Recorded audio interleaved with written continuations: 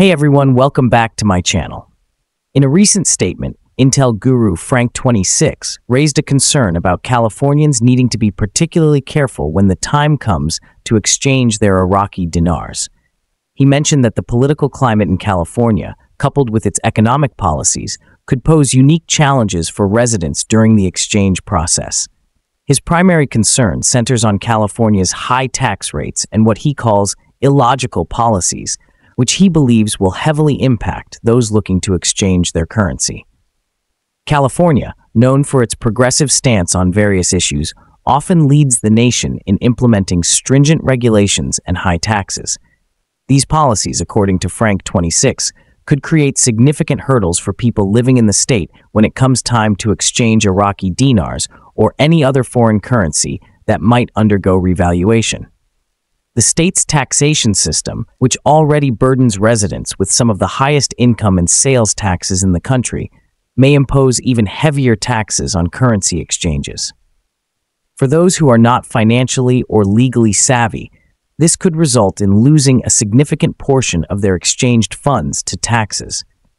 Frank26 warns that residents of California need to be well prepared and knowledgeable about the potential taxes and regulations that could apply to their currency exchange. He suggests that the state's policies, which he considers to be indecent and illogical, are a reflection of a government that prioritizes its own revenue over the welfare of its citizens.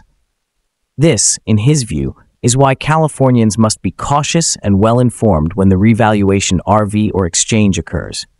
Moreover, he emphasizes that residents need to consult with professionals, whether they be financial advisors, tax experts, or legal professionals, to ensure they understand the specific implications of California's tax laws on their exchange process.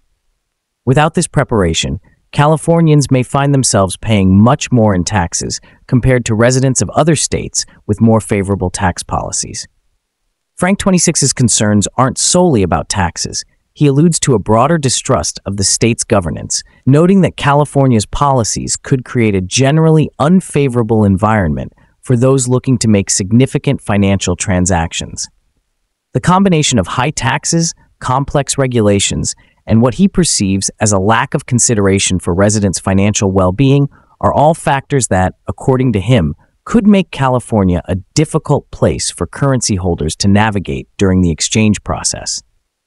Another important point he touches on is the need for individuals to be proactive.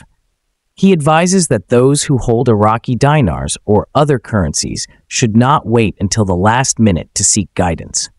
By planning ahead and getting a firm grasp on California's tax laws, residents will be better equipped to minimize their tax liabilities and avoid falling victim